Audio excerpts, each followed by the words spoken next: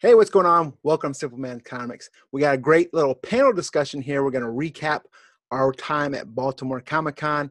I have with me my co-host on the channel, Jack DeMeo, aka Mr. Bolo, but we also have two special guests, Patreon supporters, Andy and Parker. You might know Andy also from his own YouTube channel, Comic Man Andy. And Parker, you might recognize if you watch any of these premieres. He's the one that's always doing super chats. But we had a hell of a time at Baltimore, and we're going to recap that experience right now. And I'm going to bring the rest of the panel in, and we're going to have a nice little discussion about Baltimore Comic Con.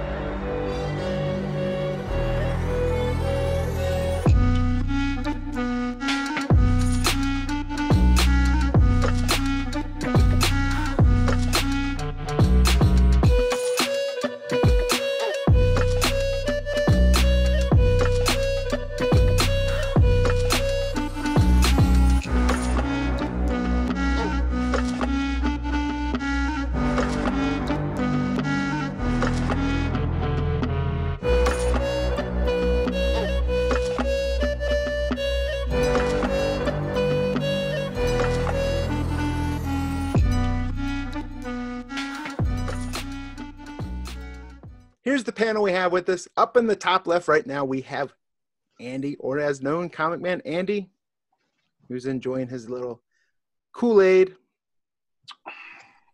What's up, guys? Down on the bottom right, we have Cantankerous, who's also known as Parker. What's going on, Parker? Oh, hey, everybody from California. It's nice and hot here, 95 degrees. And then, of course, the man that needs no introduction on this channel, co-host, man of the hour, a.k.a. Mr. Bolo. We also know him as Jack DeMeo. What's going on, everybody? And I'm bad at pointing at directions, trying to point where people are. But so we guys ready to talk about Baltimore Comic Con, right? Yes. So yes, we got, in case you guys know, Parker's from good old Los Angeles.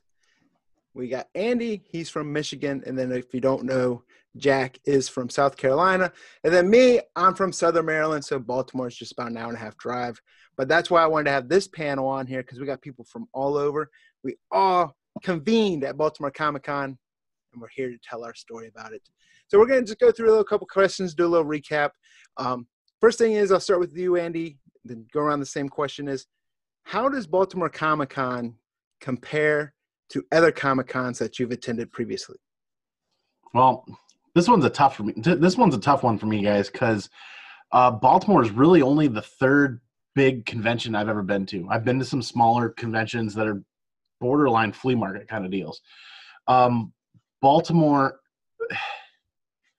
it's the biggest con I've ever been to. It's the busiest con I've ever been to. But it's been the best run con that I've ever been to. So I don't have a lot of experience and a lot of history to compare to, but Baltimore was run a lot better than the last couple of cons that I've been to.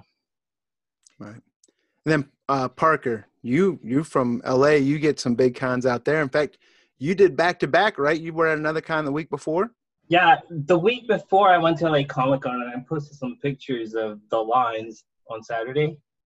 Literally like a mile-long line just to get in. Obviously, I've done a few other cons before around this area. There's the WonderCon. There's one way out there in Inland Empire. I think there's another con. I forget the name of it. Comic Con Revolution, I think, is what it's called. And I think Sean goes to that one too. And obviously the big one, LA Comic Con that I went to. Baltimore is like right between Comic Con Revolution and LA Comic Con. WonderCon is about the same size as LA Comic Con, but the setting's a little smaller, but it's better for me because you could actually stop by at every vendor and spend a whole day instead of trying to rush through everything like LA Comic Con or WonderCon, because there's tons of people over there. So it was nice. And the artists, I can't believe how short the lines were for the artists. Like to get a signature in those big Comic Cons, you'd have to literally wait half the day just to get a signature.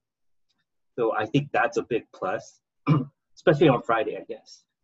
So I probably Yeah, I'm definitely gonna go this year again. Yeah.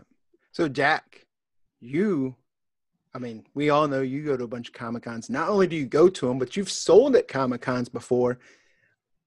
Kind of give us your experience between Baltimore and then compare it to other cons that you've attended in the past. Well, yeah, I attend a lot of conventions on the southeast coast, and like you mentioned, I attend as a buyer. I attend as a representative of comicbookinvest.com and CBSI as a media guest, and I attend also as a vendor. And I've kind of done all three roles, so I've gotten a chance to see cons of various sizes, be it South Carolina Comic Con, North Carolina Comic Con, and the biggest usually Heroes Con in Charlotte, North Carolina. And Baltimore Comic Con always has a big booth at Heroes Con. So they've always done a lot of advertising. And it's always been something where I've said, man, I got to go to that convention. Also, a lot of the CBSI guys have loved and talked so fondly of Baltimore Comic Con. And Brian, you being my partner in crime here on Simpleman's Comics YouTube channel, you've always talked about Baltimore Comic Con. So getting to see it for the first time, it kind of had a lot to live up to. But I got to say that it really kind of delivered on everything I would have hoped for. It was a great convention with a lot of like buying opportunity, a lot of vendors, a lot of things being sold. And similar to like Parker mentioned, tons of A-list guests, writers, creators, very accessible, well laid out. The actual convention center was an amazing location, a lot of space. It was a very comfortable environment. And, I went this year as a media guest. I did a little bit of buying as well, but I think in the future, it's another convention where I may actually look to do and be a vendor as well, because I think that the crowd was there for sure. And I think the vendors were probably pretty happy with what they were able to do by the end of the weekend. So I had a great time. And it was a convention that I feel like I could have been there for 10 days and found more stuff to do and more things to look at.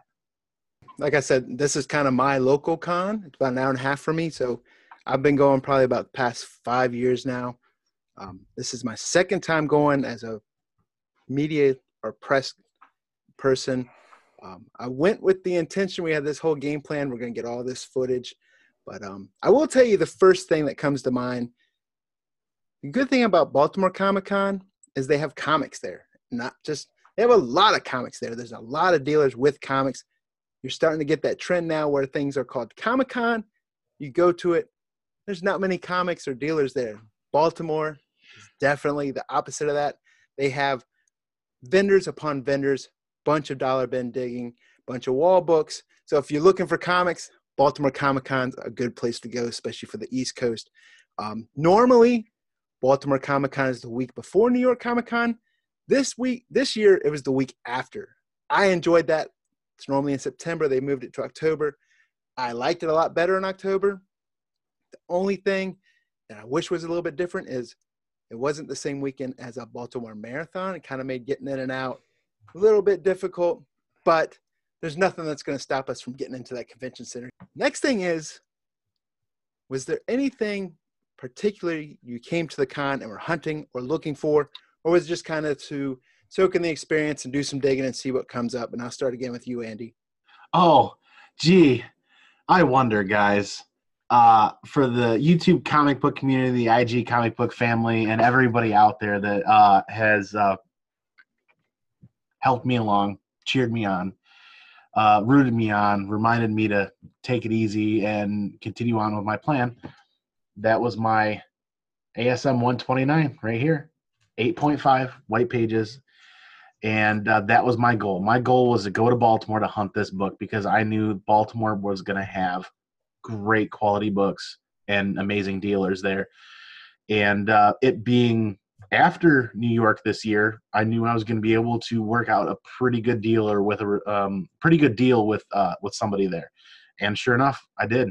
I scored that book. That was the whole reason for my trip. That book and you guys, the community, the comic book community on YouTube and Instagram. And we met a ton of great people and we had a ton of great memories. Right, real quick, I will say that he has a separate piece of content on Comic Man Andy's YouTube channel about getting that book. So if you want to check that out, check out Comic Man Andy. We'll put a link to that specific video in the description of this video as well. But Parker, Were you there just Well, to kind of soak it all in, or was there anything specific you yeah, were? well, I haven't been in East Coast like, for a long time. I think maybe 10, 20 years. So like, yeah, it was kind of interesting to see how things are over there. But for sure, like I noticed the price difference. Like you get pretty much eBay prices on West Coast, but you can find some bargains on like I found so many books that I want to pull the trigger on, but I was like, maybe. Well, I think what it was like, I was looking for mainly 9.8s, and that condition was a factor. But the prices on like the low 9.6s even, so they were pretty good actually, compared to what I found at LA Comic Con. Because you'll pay like really crazy prices in LA Comic Con. You're probably paying more than eBay prices. So, that aspect is probably gonna make me go back there again to find some good ones. I did not have a list of like books that I want to get. I was just looking for like, books that were good priced decently, and I found a few. Only spent like $60, but what I noticed was interesting. They had some original art there too. So I was like, ooh, that was some really good stuff. So next time I might bring a little bit more cash and maybe end up buying some of those original art, because I don't think they had a booth in LA Comic Con with original art. Like you said, it's not like comic book oriented over there all the time. They have a lot of celebrity stuff there. So if you're in it for comic books, I think Baltimore is the way to go. Yeah, I think you also have to have a different attack plan because Andy came from Michigan, but he drove in a big old pick-em-up truck. You were on a plane, so you're limited by what you can. I mean, unless you're strapping stuff to a wing or something, hoping it gets there, you're kind of limited on how much you could buy, or if you wanted to check another bag or so forth. But Oh no, I actually thought about that. I was like, oh yeah, I could just like mail the box to myself from there, and yeah. just ship it really good. Jack, what about you?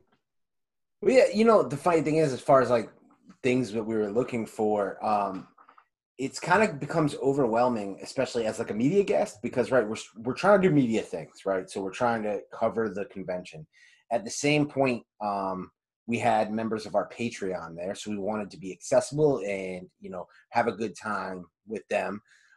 Also, it was a networking opportunity. So for us, we got to spend time with the publishers and work on kind of some future projects and things like that. But I was just like hoping to get to do some digging in between everything. So I didn't really have anything in mind. I was kind of like, if I see something of value that I can't live without, I'll jump on it. But having said that, I end up coming home with a stack. So that's kind of how it always goes. And the most memorable thing was I saw a G.I. Joe variant with Brian. Everybody who watches the channel knows I'm a big G.I. Joe fan. My logo is designed based off of G.I. Joe. Brian and I are digging like as soon as we get there on Friday. And I see a G.I. Joe variant. I'm like, I've never seen this one before. I put it back in the box. I do a little research on Saturday, and I realize this thing is a ghost. So I went back to my man Carl from Ion Comics' booth. I'm digging through the box, frantically trying to find it, and lucky enough, he still had it. And I ended up grabbing that as well as several other books from Carl, and was very excited to bring that book home. But it's funny how you go there and you don't know what you're looking for, but you end up grabbing a bunch of stuff.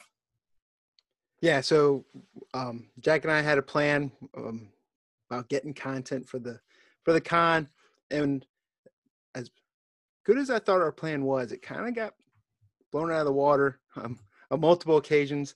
Because like he said, networking with other publishers, other talent, future content, that was great.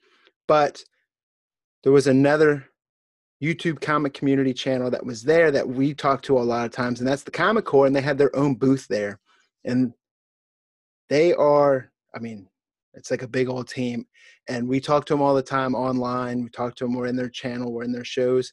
And this was the first time we got to meet them in person, and found to spend a lot of time just being excited, talking to each one of those, talking about YouTube, talking about content, talking about how great the con was in general, talking about their booth setup. So that kind of ate up some of the schedule. And then Sunday, my plan was to go back with Jack, get a lot more content, do some digging, because Sunday is the day that I like to actually do digging for books. And then right in the morning, I get a phone call that my son was sick, and so I needed to go home for that. Nothing like super serious sick, but enough to where I needed to go home and help bail the wife out so that I could sleep on the bed, not on the couch that night. But enjoyed the con, definitely. The next thing we wanted to talk about is how did you find the con set up? I mean, they have a nice map for you, but did you think it was easy to get to where you wanted to go, find what you wanted to do? I mean, if you need to go to Artist Alley, if you were looking for a certain booth, if you're looking for a certain publisher, how did you think about the con setup as a whole? Andy, I'll start with you. Let's see. So I think they did an amazing job differentiating between like Artist Alley and the dealers and whatnot. But one of the things that I did notice that was really challenging was I feel like all of the booth numbers kind of were like set up, and then they clipped them all and threw them in a pot and just kind of took all the numbers, jumped them up and threw them up in the air, and where they landed were the booth numbers. Over 2.5 days, I couldn't really find an order of where the booth numbers were. Like, I found where they were. Don't get me wrong about that. It was easy to find out where people were. But the booth numbers, when you look at the map, weren't necessarily in any sort of order. That was a bit challenging, especially on Saturday when it got really busy and really hectic. But overall, it was easy to navigate. What I really liked what they did about that is the aisles were wider. Those were the widest aisles and the widest intersections that I've seen at the whole 3 conventions I've ever been to. But there was breathing room there.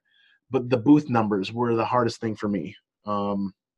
But yeah, it was still it was time. I could find everybody. I could see the people I wanted to see. It was easy to see the banners for the dealers, and it was easy to see wall comics for the dealers that they had up, and it was easy once you were in Artist Alley, you knew it. The thing was that pre-planning, when I wanted to go to booth 2113, the Comic Core booth, when I got there wasn't really kind of like an order. I couldn't find aisle this and then cross aisle that or anything. But yeah, you kind of had to look at a couple of booths and then kind of navigate to find once you got through a couple booths, okay, I can see how the numbers are working right now, rather than saying, hey, booth 000 to the right, and then booth whatever the highest booth number was to the left. Yeah, I'm used to booths going 1, 2, 3, 4, 5, 6, 7, and all the way down and all the way, just rate in one big kind of order. So I'm not sure what system they used, but I wasn't able to discern any kind of a system while I was there for the booth numbers. Right. What about you, Parker? I mean, so like I said, for comparison, like LA Comic Con had rows. You had banners flying over each rows. It was numbered 100 to 2,000.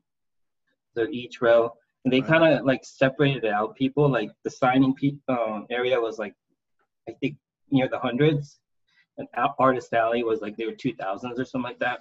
You kept everything separate, and in between, basically, you get your mix of different. And unless Baltimore does it, and I didn't pay attention to it, but I think that would be one thing that would be beneficial is, kind of when you walk in, have it to where almost like the grocery store, Yeah. Booth so-and-so threw down, something, or at least, but once you kind of figured out, okay, here's how it's working, here's how the booths are, I was fine. But what about you, Jack? Yeah, so I actually had a hard time navigating Artist Alley the first couple of days, but I don't blame the Baltimore Comic Con promoters and folks. I think it was just me basing things on what I'm used to. So, like at Heroes Con, which is the biggest comparable large-scale convention, the floor ends up getting split into 2. So you have all of your, your dealers on, say, one side of the room, and all of your Artist Alley stuff on the other. What Baltimore had was essentially a U shape. So you had a U of all your Artist Alley stuff, and then in the middle was your dealers. I honestly didn't really pick up on that until about midday, kind of like Sunday, when I was really trying to put together content. But again, I put that more on me because Baltimore does a great job with like their staff at the door. They have kind of intermittent stations where they've got the programs. Their program is exceptionally well laid out. So I think that that's more my thing than it is theirs. But it's funny, you guys kind of stole my thunder. One thing that, and I know the Baltimore Comic Con folks, like I said, they're at Heroes Con every year. I see them. They have a booth set up where they do a lot of advertising. One thing that I think really works at Heroes Con is they have giant banners that hang from the ceiling that say row 1700, row 1800. So they actually have that. So I'm used to that, where if you're kind of like lost in the haze of like a busy Saturday, you can just look up and go, okay, I need to go over 2 rows. And I think that works really, really well. So I think any big convention that's going to use a big convention center, I think that tool works very well. So if I was going to say, I think the way it's laid out, I think it's fine. Like I said, I think I put that on me, not on them. The one I say improvement I would make would be to put up maybe some banners or something of that nature where you can kind of see where you're at and where you're going throughout it, because I had to kind of get my bearings a couple times to figure out where you are, because different dealers, sometimes dealers you can see on their booth what the number is. That was the trouble that I would run into, is if dealers covered up the number in their booth, or if in Artist Alley. Yeah, they'd have like their placard, but it'd be covered up by the wall, so you kind of had to like. Right, you'd be kind of like staring at everyone's back wall, trying to figure out, to get your bearings of what row you're in. So that would be the one thing I'd say that the event staff could probably improve upon to make things a little smoother. I think there's like another thing that factors into it, because I also go to the Ontario Comic Con, the Comic Con Revolution, and they do it a little differently. They have little squares. So everyone's like in a little square table, in little squares, and they organize it that way. But I think what, dictates how like the booths are set up, it's also the shape and the size of, the actual area. I mean, the place where you're going to have the con. Like I noticed at Baltimore, they had like this rectangular area, and then they had this like really narrow area that juts down. And I think that's where the Artist Alley was. Some of the people that were making crafts and, the independents, not like the major publishers, was down that area. So it looked like they had like a rectangular area that was kind of shaped like Jack was mentioning, and then they had that other area where they had like, small time publishers and I guess artists that weren't so well known. So right, like Jack was saying, it's kind of like a U-shaped. Another thing is like the main Artist Alley was, like you said, kind of towards the back if you were to go straight back. But then you also had vendors or publishers that had some guest artists. So they were kind of sprinkled out at those tables as well, not just straight in Artist Alley. I don't have a problem with that. Kudos to those planning it, because they do a stellar job, and we're probably nitpicking here. But just little things like, okay, I remember going, oh, Clayton Crane, he's at Frankie's Comics booth, and then it's like, okay, going through the whole, okay, there it is, that's the booth.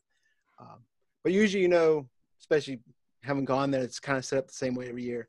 Artist Alley is in the back, and then also there's some talent spread out throughout the vendors, and then there's some I don't want to say bigger talent, but more well-known people kind of up towards the front on the sides as well. That might be by who's sponsoring them, who's promoting them, however you may put it. But one thing I also wanted to bring up that we haven't really talked about is they have a whole section at Baltimore Comic Con just for kids.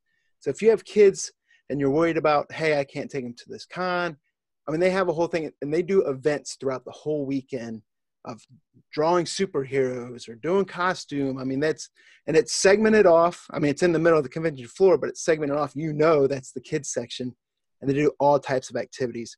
So if you're thinking, hey, should I take my kid or not? That's one thing to consider, and they do a great job of that as well. And they have real talent in there, kind of do different drawings on how to draw stuff.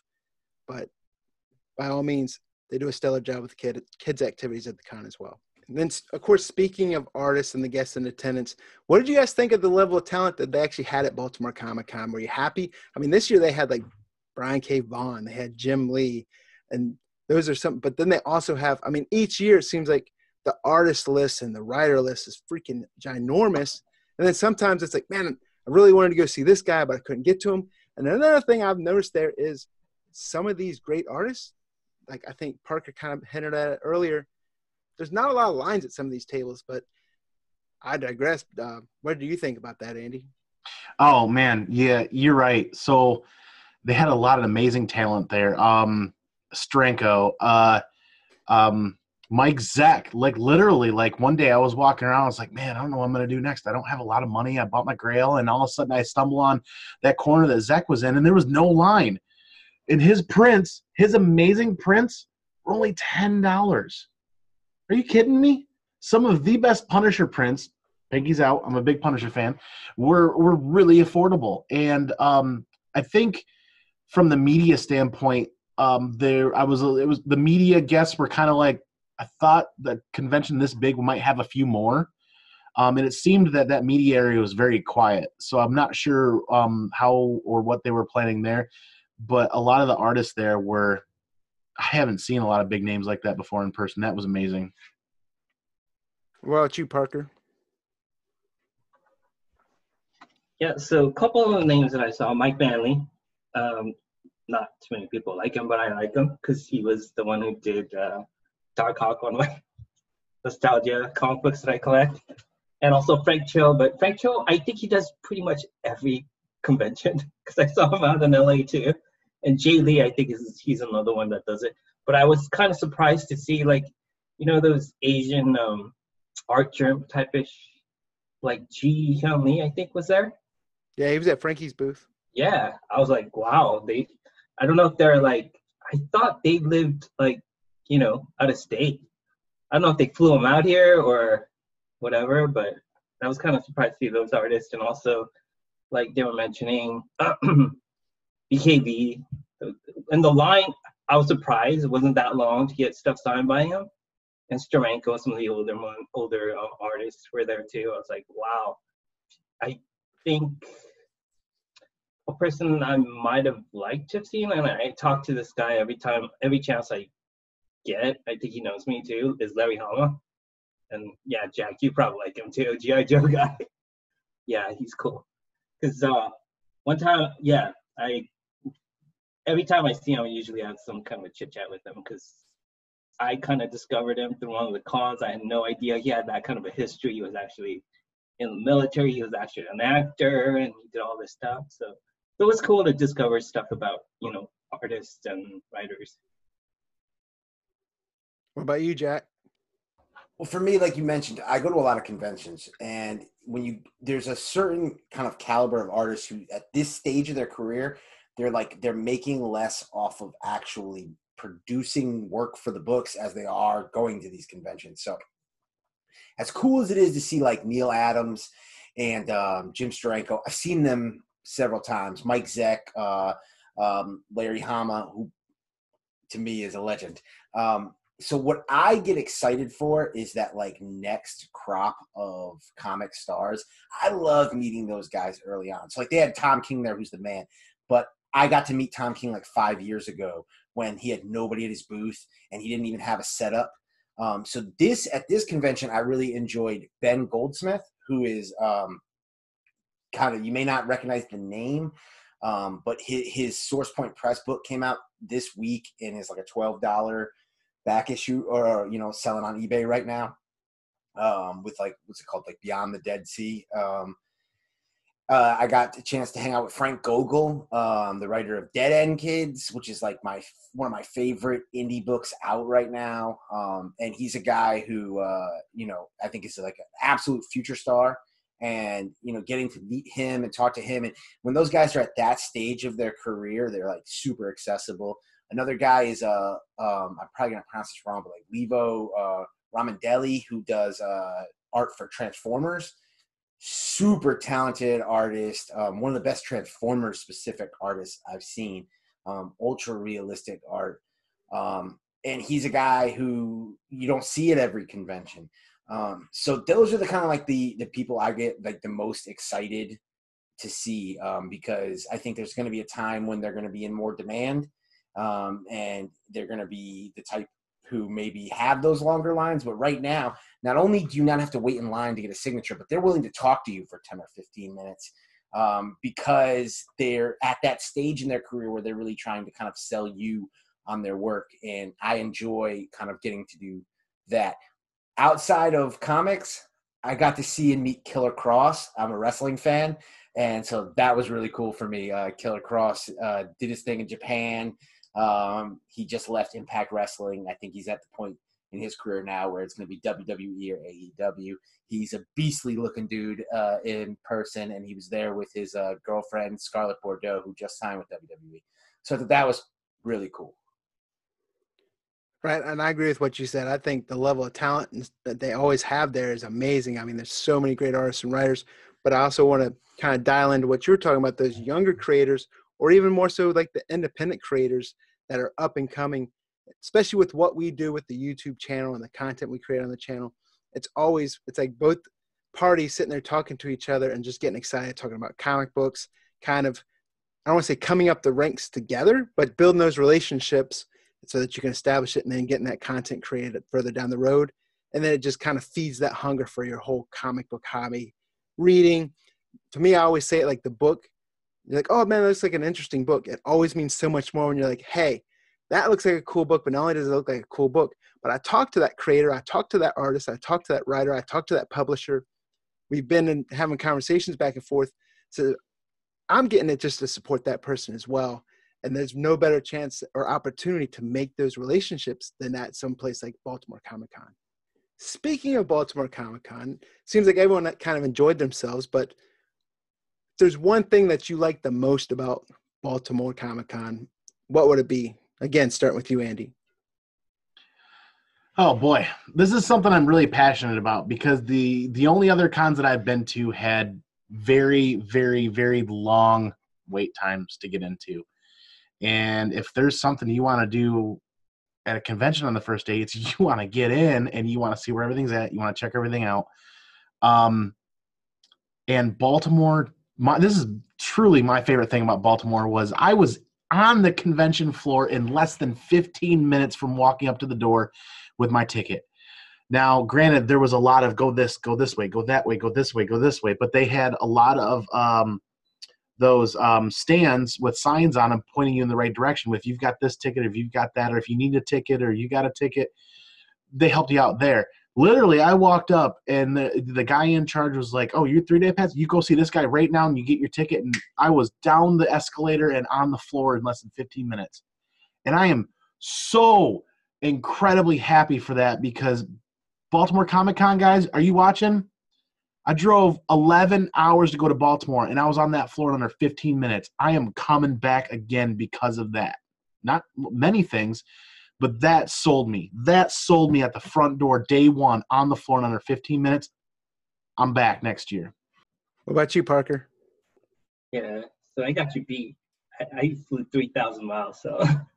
But I think your the best arms are thing about tired. the company, yeah. You're showing your age, Brian. You're showing your age. Okay. Anyways, so like if you're like, bargain hunting and you're doing that dollar bin digging, I think that's a great place to go. Because like I said, I already mentioned it. You get great prices compared to West Coast. You get prices that are way below eBay prices, which, is awesome for me because I do most of my purchases through eBay. And I've been to like local LCSs. And their prices are kind of, not that great. So I picked these two books up, and they were like $1 each. Buy one, get one free, or $2. I looked them up on eBay to see how much, people are selling this for, $20. So, yeah, if you're looking to get some bargains, I think if you don't want to do the Hollywood thing, so you don't want to go to the big one, the San Diego Comic Con, or you don't want to go to the WonderCon because that one's a little bit Hollywood too. And you're really into collecting comic books, and you want to network with some of the artists, the people in the industry, like even the small presses. Because I saw some small presses that weren't even in LA Comic Con over there, which is amazing. I was like, wow, okay. So, and then you get to pick up some of their books that they own. Convention exclusives over there at their little booth. So if you're into comic books and you're not into all that showbiz stuff, then Baltimore might be the way to go. What about you, Jack? Yeah, for me, I think my favorite part of most conventions, but definitely at Baltimore Comic Con, is actually the publisher area. I think it's one of the most slept on areas of the convention for a couple different reasons. First off, from a comic collector or speculator perspective, Brian, you and I have talked on the channel. We've often made it kind of one of our mantras that the first place you should always look when you walk into a convention is the publishers. Several of these small press publishers had their New York Comic Con variants still in stock. So, you know, I mentioned Frank Gogol and Dead End Kids. Source Point Press had those Dead End Kids New York Comic Con variants in stock. But also, there were several publishers doing like giveaways. Like I've mentioned this, anytime you go to a Valiant booth, if you've got Valiant swag on you, you can score these gold variants, reminiscent of the old 90s variants that they put out. There are upstart publishers like Upshot giving away preview editions, Mad Cave giving away preview editions. And then aside from the collecting aspect, we do content. You know, we're trying to kind of like do our entrepreneurship thing within the industry, getting to make contact with the publishers, getting them to become familiar with us and what we do here on the channel, here on comicbookinvest.com, on simplemenscomics.com, and making them, you know, aware of the kind of content that we produce and kind of the symbiotic relationship we can have with some of the publishers. It's absolutely invaluable, not just meeting the creators, but getting to meet like marketing directors, editors-in-chief, and things like that. So that's kind of not for everybody, but it's what I truly, truly enjoy. I think if I look back at Baltimore Comic Con, I think I spent the majority of my time around the publishers, kind of more than any other place on the convention floor. Yeah, I'm the same. I'm the same way. I found myself. For those that don't know, when you walk into the con and you go to the left is where most of the publishers are. So I found myself over there with Jack as well, talking to publishers. And then, of course, as I mentioned earlier, the Comic Core, other YouTube channel, had their booth over there. So I was talking to a bunch of other comic book YouTubers. But one thing I like about the con is there's always so much there. And it's not like it's not crowded, but it's not overcrowded. I have one of those, I won't say anxiety, but I get to the point where it's like too crowded. I don't enjoy myself as much. Friday's a great day to go because it's never that crowded. Saturdays, of course, is the bigger day. And I'd say it's crowded, but it's not overburdened. You're not overburdened with the crowd. You can get through in and out of the aisles. You can dig for books that you want to dig through. You can talk to people you want to talk to. You might wait in line a little bit longer to talk to some of those artists, some of those creators, but it's still like a healthy balance of crowd versus enjoyable space to do what you want to do. Like I said, this is my 5th year going. I always enjoy it. I see myself definitely coming back again next year. Another thing, speaking about the con in general, logistically speaking, it's in a great location. I mean, you're right off the interstate, so it's easy to get to. There's plenty of lodging around. I don't think they've ever run out of lodging. Plenty of places to park. So it's easy to get in and out of. Sunday it was raining, so make sure you track the weather because if you're walking a couple blocks to the convention center, you want to be aware of that. But I always love Baltimore Comic Con. Plus, it's close to home for me. And like we mentioned before, if you like comics, it's nice to go to a comic book convention that has a lot of comic books. So we've compared Baltimore Comic Con to other Comic Cons that we've been to before. We've talked about whether we were on hunting for anything or looking for anything particularly. We talked about the artists. We talked about the guests. We talked about what we liked about the con. We've kind of given a lot of information. I guess one big question is, will you come back again next year? We're going to go different way around. Parker, we're going to start with you. You going to come back next year? Yeah, so obviously I'm not going to go to Baltimore exclusively. I do other cons, but this con is going to be in my list of cons that I'm going to go to. I'm going to have the West Coast one. Possibly what I was thinking is doing New York Comic Con, Baltimore Comic Con, and yeah, the East Coast route, and then, you know, do the rest. I think New York and Baltimore. New York and Baltimore are usually back to back. It's just usually has been Baltimore was the week before, and this year it was the week after. But Jack, you gonna come back again? I hope so, right? Yeah, no doubt. I think this is going to be a yearly pilgrimage for me at this point. I think I pretty much go ahead and write this one on the schedule in pen. I think I loved everything about the convention, from the convention itself to, the events around the convention. And I have an affinity for Baltimore as a city as well. But I agree with Parker. I think I want to do New York Comic Con. So I may make that entire week from that New York Comic Con weekend to Baltimore Comic Con weekend. That might be Comics Week, right? That might be a big one, but I definitely think I'm in on that. Andy, you coming back? Well, if Jack's writing that in pen for Baltimore, I'm writing that in Sharpie, because I'm not missing out on Baltimore ever again. I'm going to fly, because that's a long drive for me from Michigan, but I am definitely going again next year. It's in the books. The boss upstairs, she said yes, so we're doing it again next year. Right. I mean, it's an hour and a half drive for me, because it's kind of like a yearly event, not only for the Comic-Con, it's like the event that I get to like meet all the friends that we're always talking to, like you guys online. We're all geographically in different locations. It's kind of the time where we can all convene, go to a great Comic-Con and meet up and then just have a good time and visit with friends. And I'm glad Jack said he's going, because, he's like partner in crime on Simple Man's Comics YouTube channel. So we need to make sure we get as much content, especially to make up for this year, since things got a little bit disarrayed. But I'm definitely going to be back. All of us going to be back. If you're watching this and you went to Baltimore Comic Con, comment down below. Let us know what your experience is. I don't think I've heard anyone ever say, man, Baltimore Comic Con stinks. Everyone I usually talk to, especially if you're a comic fan, this is one con that they really like, especially on the East Coast. Another one we hear about a lot is Jack's hometown con is Heroes Con. But that's for another time. Jack did show you that stack of books that he bought at Baltimore. I will tell you that we will have a video on Superman's Comics of those books that he got at Baltimore Comic Con. Separate piece of content, nice little haul video of the books that he picked up. So be on the lookout for that. Thanks, everyone, for joining me on this panel tonight. Andy, Parker, a.k.a. Cantankerous. Patreon members, also member Comic Man Andy's YouTube channel. Jack, we all know Jack. Jack's my counterpart on Simple Comics. So again, thanks everyone. Thank you guys for watching Baltimore Comic Con. Thank you guys for always putting on a wonderful convention, and we'll see you next year.